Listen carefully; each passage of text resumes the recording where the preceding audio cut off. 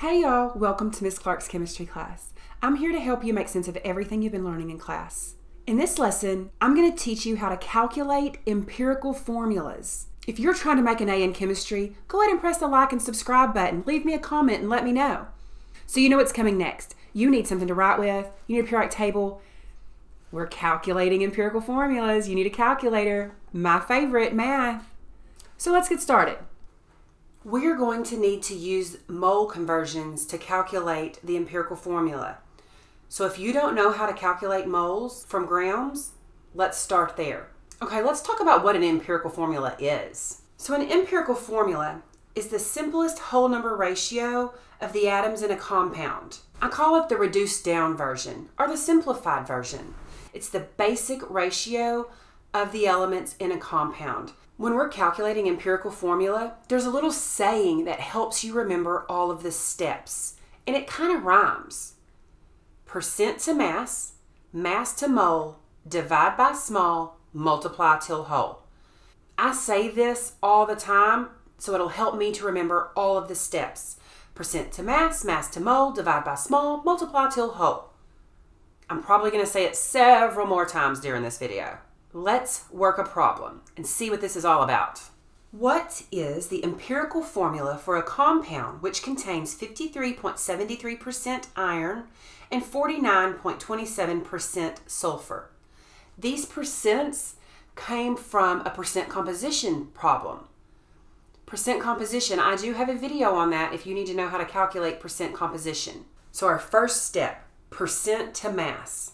This actually isn't a step. We're not going to do any math for that. Okay, so if we list our percents, the only thing that we have to do to go from percent to mass is just rewrite that number, but instead of putting a percent sign with it, we're just going to put a G for grams. Step one done. Percent to mass. Now we're going to go mass to mole. So we're going to convert mass to mole, little dimensional analysis problem, using the molar mass of the element. Okay, so we have this set up.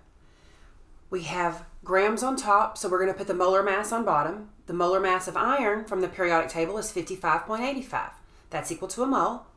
We look down at sulfur. Sulfur's molar mass is 32.06. But we got to put that diagonal, make sure that cancels out. Okay, so when I put these in the calculator, 53.73 grams of iron divided by 55.85 grams of iron, and I'm getting 0.96201. Now, I didn't round. I used a lot of decimal places on purpose. I always say use at least 4 to 5 decimal places. Let's look at sulfur. 46.72 grams. We got to put that down at the bottom. We divide, and that gets us 1.446. Again, I purposely did not round. We need lots of decimal places.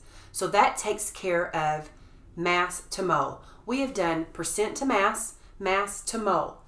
Now we're going to divide by small. That just means look at my answers available. Whatever one's the smallest, divide both of them by the smallest. And this one is the smallest. So let's divide both of our answers by that.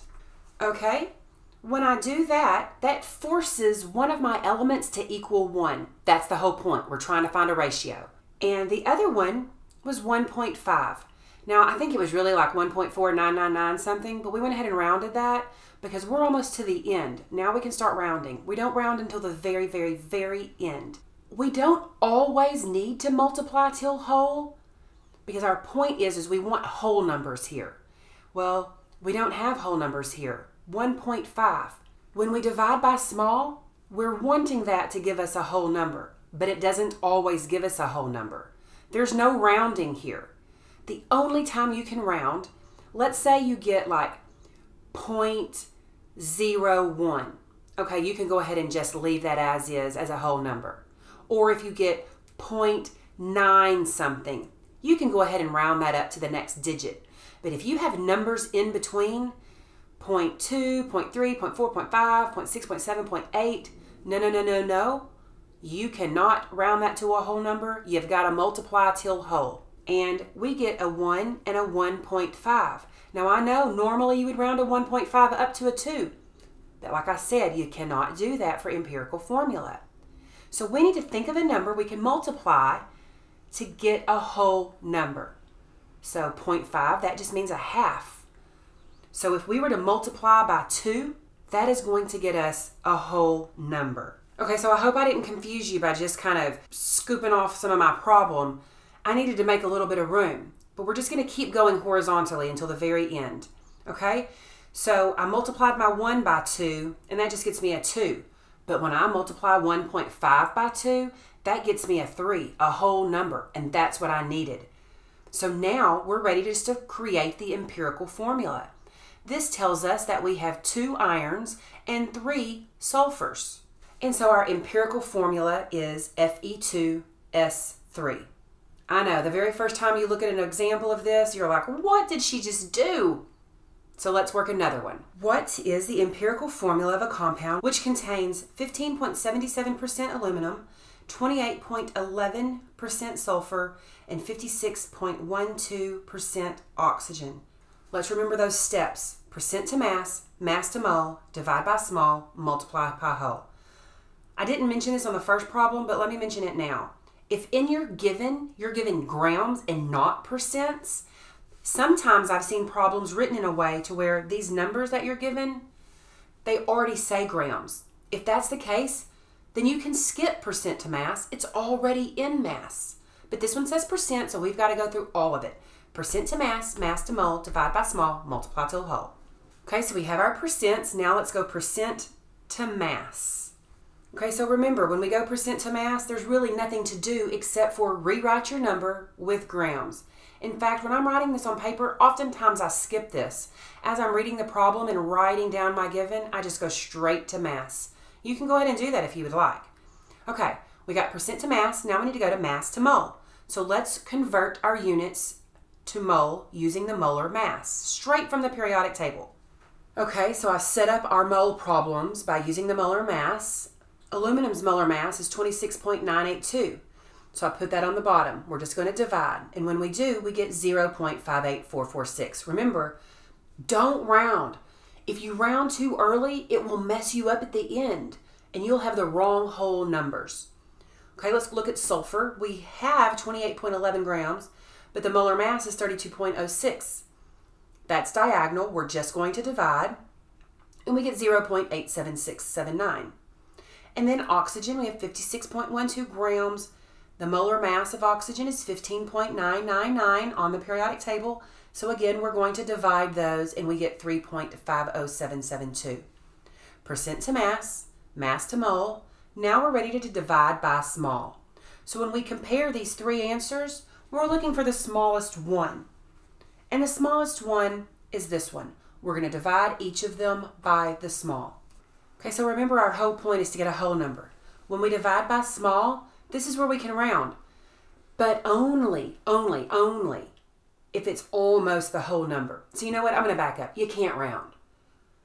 You can only round to the whole number if you've got 0.0, maybe 0.1, or 0.8, maybe 0.9, but nothing in between. No 0.2, 0.3, 0.4, 0.5, 0.6, 0.7, cannot round. Again, I get a 1.5. So we are going to have to multiply by whole. We divided by small, did not get whole numbers. We've got to multiply until we get whole. 0.5, that's a half. So if we multiply that by 2, we'll get the whole number we're looking for. Here we are with whole numbers. We're going to end up with 2 aluminum, 3 sulfur, 12 oxygen.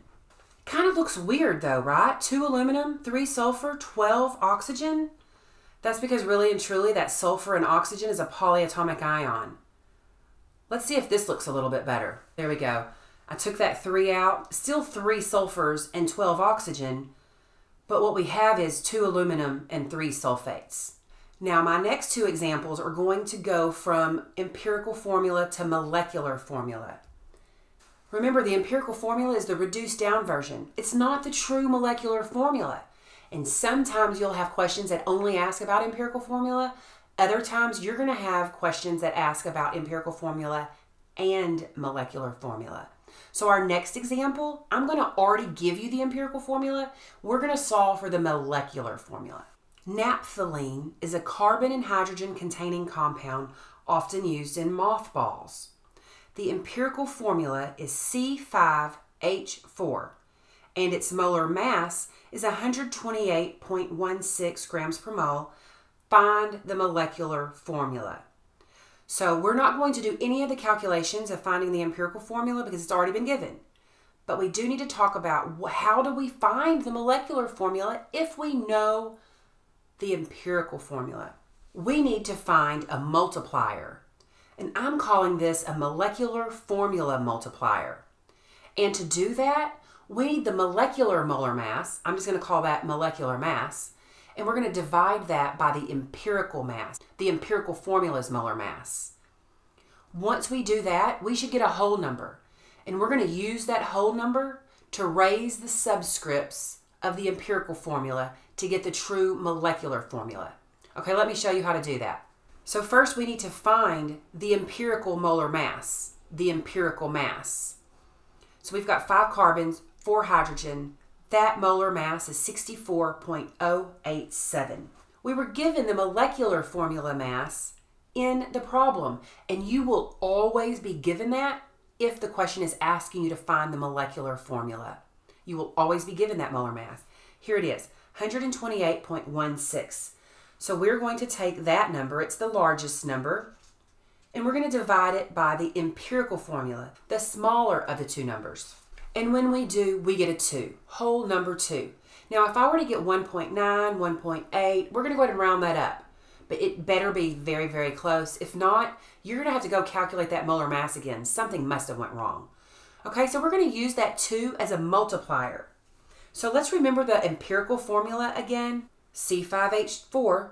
Now we're going to use this multiplier to multiply those subscripts. So our true molecular formula, C10H8. Okay, our last example, we're going to do it all. We're going to calculate empirical formula and we're going to calculate molecular formula. It's kind of a lot, but a lot of the times those are the questions you're asked, so I want to make sure and show you how to do that. The molar mass of nicotine is 162 grams per mole. It contains 74% carbon, 8.7% hydrogen, and 17.3% nitrogen. Determine nicotine's empirical formula and molecular formula. Okay, so let's review those steps one more time. Percent to mass, mass to mole, divide by small, multiply till whole.